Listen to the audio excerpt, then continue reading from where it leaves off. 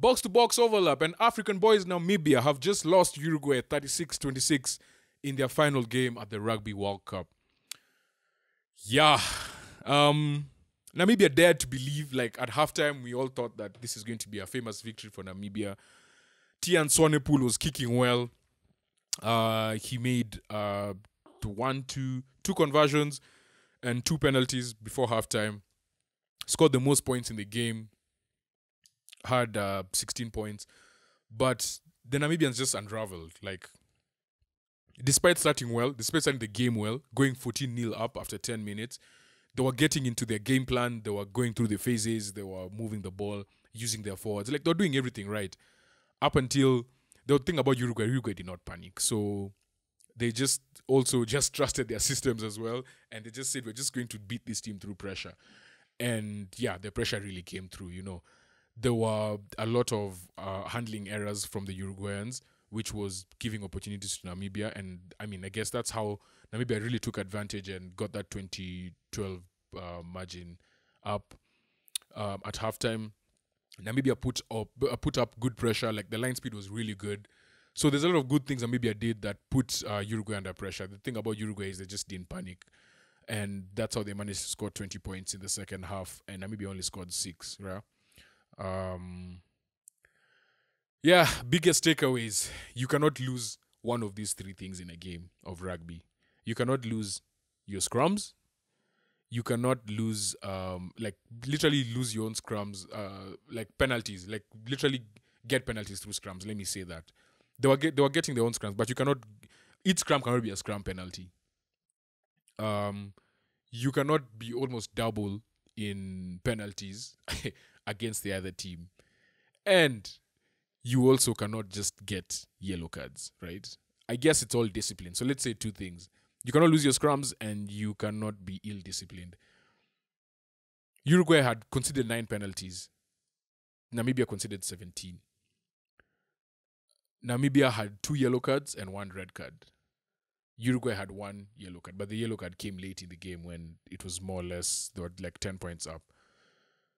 So discipline was a real big issue for this team. For the first half, they were overcoming it through good line speed, solid tackling.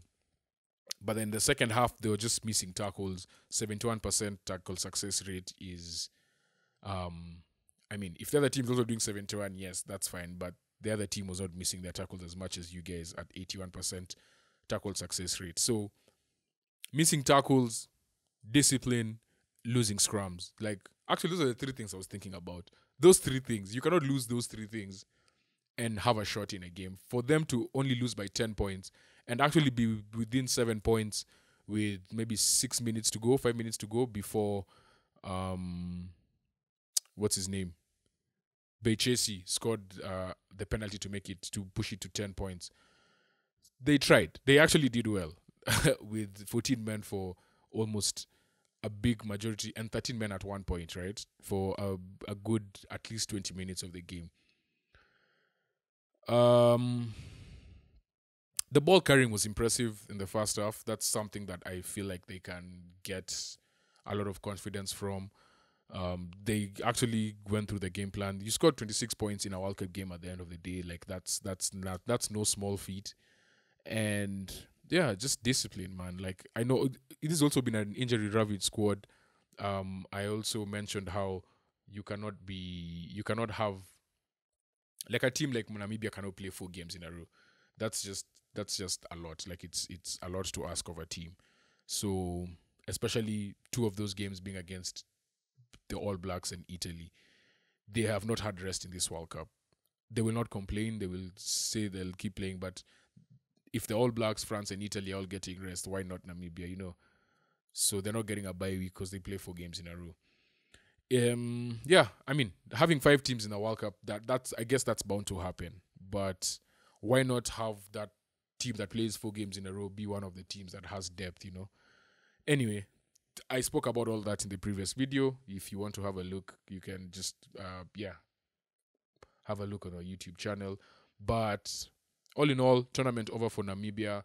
I feel like they have with what came their way, with all the challenges, the one thing I'll say about Namibia is that they never gave up. The entire tournament, even while down, they still gave effort. I feel like they really showed the spirit that you want to see in a team that's trying to carve its way or its path in world rugby, you know. So yeah, tournament over for Namibia.